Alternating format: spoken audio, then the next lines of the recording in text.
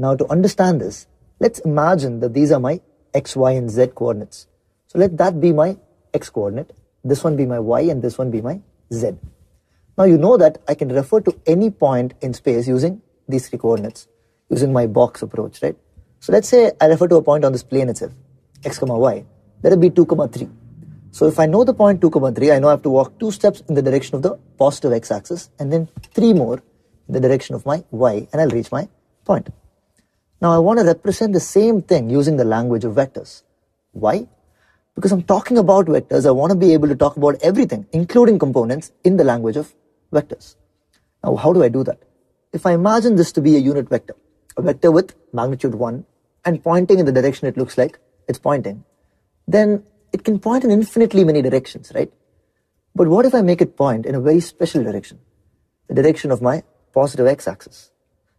So now the tip of that is exactly at 1 comma 0.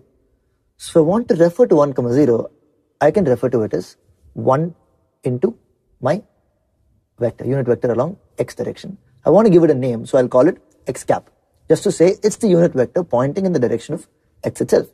Now if I want to refer to 2 comma 0, what do? I can lengthen this vector, make it double its length. And how do I do that? By multiplying it with a scalar, right? So 2 times x cap will give me the point 2 comma 0. So if I want to refer to 2 comma 0, I can either say 2 comma 0 or say 2 times x cap.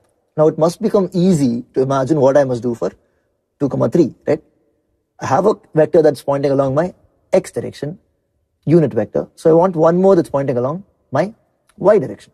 So if I take one more and say that this one points along my y direction, and as you will probably guess, I'll call it my y cap, then the point 2 comma 3 can be referred to as 2 times x cap plus 3 times y cap, where that plus is the vector plus, right?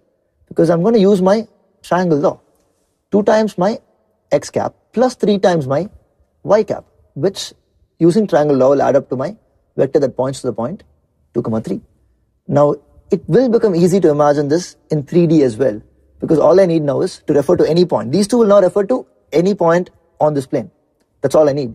But if I want to refer to points in space as well, along with these two, I'm going to add one more, which is going to point to my z-axis. I'm going to call it z cap.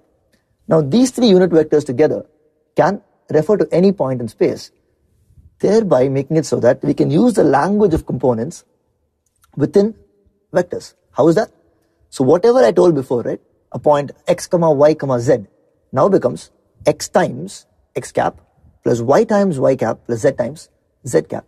Now what I called x cap, y cap and z cap, I can also call I cap along the x-axis, j cap along the y-axis and k cap along the z-axis. It's just another name to refer to the same unit vectors. But why do we do this? I don't know. Okay, you might as well use x cap, y cap and z cap. They do the job really well. But many books choose to use I cap, j cap and k cap. It's just another way of saying the same thing. So now using this language, if a point had been x comma y comma z, now it will be referred to as x times I cap plus y times j cap plus z times k cap.